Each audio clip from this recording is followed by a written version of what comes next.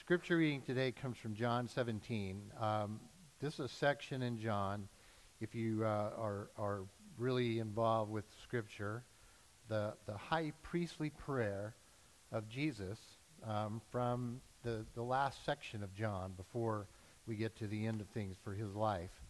And we're in chapter 17, and we must remember that if you know your Gospels very well, Matthew, Mark, and Luke are much different than John. In John, there isn't anybody asking Jesus to teach us to pray, where we learn the Lord's Prayer, right? Our Father who art in heaven. This is the Lord's Prayer that we're going to see right here as far as John is concerned, okay? This starts at verse 1, going through 11, chapter 17, and the passage goes like this. After Jesus had spoken these words, he looked up to heaven and said, Father, the hour has come, glorify your Son, so that the Son may glorify you, since you have given him authority over all people, to give eternal life to all you have given him. And this is eternal life, that they may know you, the only true God, and Jesus Christ whom you have sent. I glorified you on earth by finishing the work that you gave me to do. So now, Father, glorify me in your own presence with the glory that I had in your presence before the world existed. I have made your name known to those whom you gave me from the world. They were yours, and you gave them to me, and they have kept your word. Now they know everything you have given me is from you. For the words that you gave me, I have given to them, and they have received them, and know in truth that I came from you, and they have believed that you sent me. I am asking on their behalf. I am not asking on behalf of the world, but on behalf of those whom you gave me, because they are yours. All mine are yours, and yours are mine, and I have been glorified in them. And now I am no longer in the world, but they are in the world, and I am coming to you. Holy Father, protect them in your name that you have given me, so that they may be one as we are one. And this is the word of God for us, the people of God. Thanks be to God. All right, would you pray with me? Almighty God, I pray that the words of my lips and the thoughts of my heart will be pleasing and acceptable to you at this time. Amen. All right. That we may be one as they are one. Well, that's pretty powerful language right there. This is eternal life, that they may know you, the one true God, and Jesus, whom you sent. That's eternal life for the words of Jesus himself from John. Eternal life, to know God and to know Christ. Now, we're not talking about knowing about them. We're talking about knowing them intimately, as if you would know a spouse or know your brother or know your mom. Knowing God, knowing Christ. We see the word glory here thrown around a lot in this chapter and in the Bible in general. And glory, in human terms, glory means to something you've achieved. So I think, okay, one of my favorites, Larry Bird, right? We want to give that guy glory because of what he did. It's renowned. It's something we have for athletes or movie stars, whatever, actors. The Greek word is doxa, where we get the word doxology, okay, means glory. But when the Bible gets it, the New Testament especially gets it, it's a translation of a Hebrew word that means heavy or weighty, but it's given more than that when it applies to God. And that means honor, awe, love, and so much more. But since God is fundamentally invisible for us, The glory of God is the way that he is manifest on earth through you. The way that we help bring about God on earth. How we help people see God on earth. That's a pretty big deal. So the psalmist says in Psalm 19, the heavens declare your glory, right? Solomon's temple was filled with God's glory. God's actions reveal his glory, and nowhere else will we see in the Bible more about God's actions than we see in Jesus himself. And Jesus' character and who he is and what he does and how he acts and what he does with people is evidence about what this all means. And what that really boils down to, that glory, is involved with grace. Many years ago, and I read this in a book that I'll tell you about in a minute, but many years ago I read about an organization in Los Angeles that started up a phone line. And its phone line was called the Apology Sounding Off Line. And it was a telephone service where people could call in and confess things that they had done, apologize. For the price of a phone call, people could call this line and say whatever it was they did and ask for forgiveness or tell them I'm sorry. Nearly 200 callers per day called this number to apologize from anything from really heavy-duty crimes to things about how they treated their loved ones. One person apologized for all the damage she did while she was an addict, all the pain and suffering she created in her family while she was an addict. Another one cried on the line, pouring her heart out, apologizing for a car accident that she caused. They were looking for glory and grace, but it was left in the hands of an answering machine, a 60-second phone call. The people no longer trusted their priest or their pastor or any other source for that matter to go to say I'm sorry. Someone once said they walked into, do you remember W.C. Fields? Some of you younger people might not remember W.C. Fields. W.C. Fields was a little black and white movie star and a well-known agnostic, if you didn't know that. And somebody walked into his dressing room one time and caught him reading a Bible. And W.C. Fields was embarrassed, slammed the Bible shut. Thinking quick on his feet, he said, I'm looking for loopholes in the Bible. But the person who wrote about this story said it was much more likely that he was looking for grace, looking for mercy, looking for hope. It might be a lot easier to see the glory of humans, but it's very sad that so many of us miss seeing the glory of God. To glorify God each day, to see him each day. If you know me very well, you'll start to know that I'm not a big fan of religion, because religion really isn't Christianity sometimes. Religion wants to make God the boss and you the employees, you know? So religion might treat the whole thing as a contract. And contracts have conditions. So in many cases, you do the right things and you're going to be fine. Do the wrong things and you might have to get another job.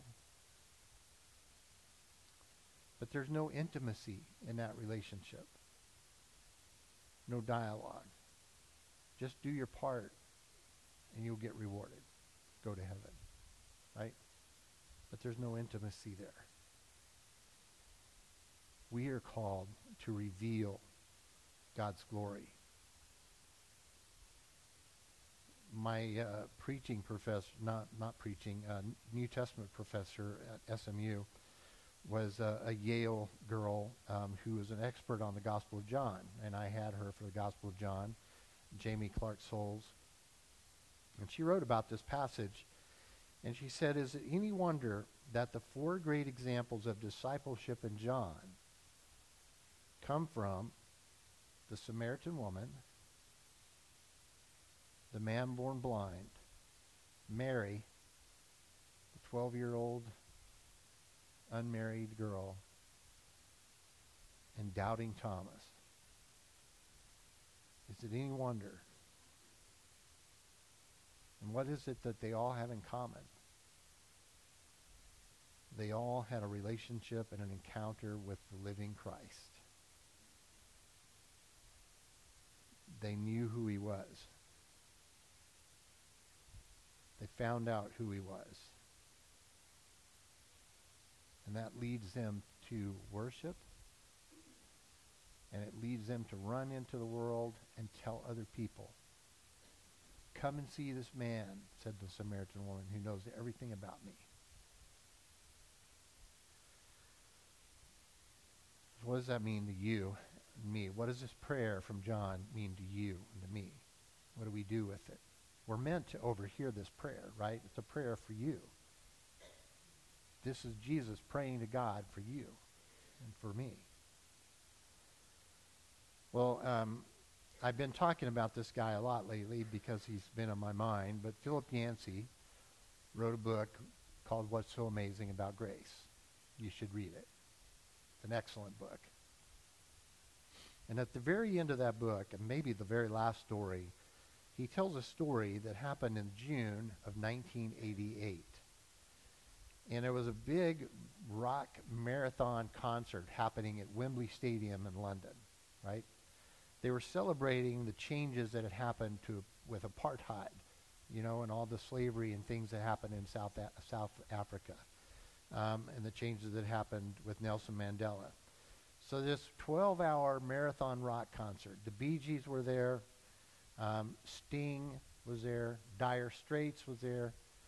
Dire Straits, you know, very good. Okay. Guns N' Roses were there. Stevie Wonder was there. All kinds of people were there. And if you can imagine a 12-hour concert now, rock and rollers, the crowd was out there getting a little bit more inebriated, a little more high, a little more rowdy as the day went on, a little bit more wild. Stevie Wonder's show was delayed 3 hours because the crowd stole some of his equipment. And he couldn't go out for quite a while. Well, what was happening, and most people didn't know, is that during this concert, Bill Moyers, remember Bill Moyers? Bill Moyers was doing an interview with a lady named Jessie Norman, an African-American lady, an opera singer. Okay, I had never heard of her. But Jessie Norman was doing an interview with Bill Moyers about the song Amazing Grace, its origins, where it came from, how it happened, what the guy who wrote it was about, what he did with his life, and all of that. So they would interview with her and then flash to the unruly crowd and then come back to her talking about Amazing Grace, go back to the unruly crowd, and back and forth, right? Jessie Norman talking about Amazing Grace. What nobody in the crowd knew was that the organizers of this event had planned for Jessie to be the closing act, to sing that hymn that they were talking about. And she was going to sing it a cappella. Nobody out there with her. So then the last band left the stage, and all the lights went out except for one single spotlight on the stage. And Jessie Norman walked out into that spotlight, and the crowd started to stir. And it wasn't in a good way. Somebody yelled out for more Guns N' Roses. And then a whole bunch of the other people in the crowd took up the chant for more Guns N' Roses while this lady's standing on the stage. The scene was getting pretty ugly. And then Jesse, with no backup band, no backup vocals, started to sing. Amazing Grace, how sweet the sound. And then the most remarkable thing happened at Wembley Stadium on that night, June 1988. This wild and rowdy crowd, full of trouble, went silent in the face of grace. By the second verse, Jessie Norman had them in her hands, and they were mesmerized. By the third verse, there were trickles of singing along as these kids started to remember the words of this hymn they'd heard somewhere back in the past. And later on in an interview, Jessie Norman confessed that she didn't really understand what power had descended upon Wembley Stadium that night. But many who heard this story, including Philip Yancey, immediately knew what power had descended upon Wembley Stadium that night. Because this world thirsts for grace.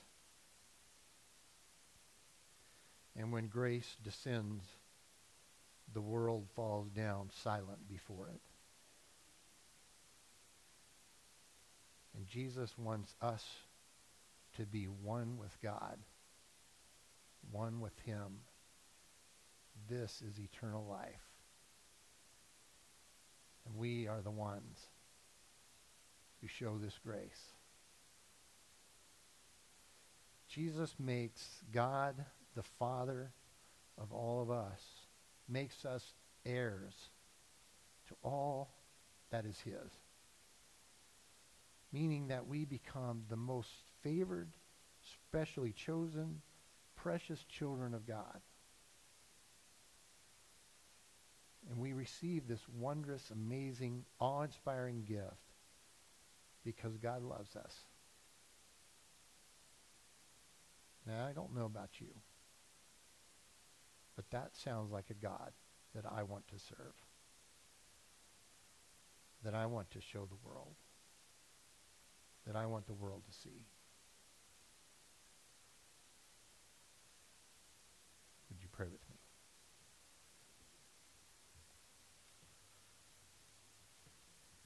Almighty God, help us to be your glory in this world. Help us to show this grace to people around us in every way we can. Because when your grace shows up, it changes lives. It changes hearts. It changes people. It changes us. Help us, O Lord, to so be this church that you've called us to be. That we can be a partner in introducing your grace to this dark and hurting world. I ask this for all of us, in the name of the Father, and of the Son, and of the Holy Spirit. Amen. From where I sit, this is an amazing calling. It's an amazing gift. It's the opportunity to see God face to face in this world. It's an opportunity to show someone this grace, this love that's been given to us. It's a spectacular thing. And my invitation to you is to not only remember these words from Jesus himself, that this is eternal life. To know God and to know Christ and to be grace in this world. To be glory in this world. But to know that that means we are connected. If you keep reading John 17, you'll see just a little few more words that God gives us this same connection that Christ has to God. It's in part of this prayer. Jesus says, let them have the connection that I have to you. That's amazing. Do you know you have it? Because my prayer is for you to spend every ounce of energy and strength and brain you have to find it. Because this world needs it badly. So let's be that church. I invite you to ask for God to help you. Pray as we stand to sing, Jesus Shall Reign.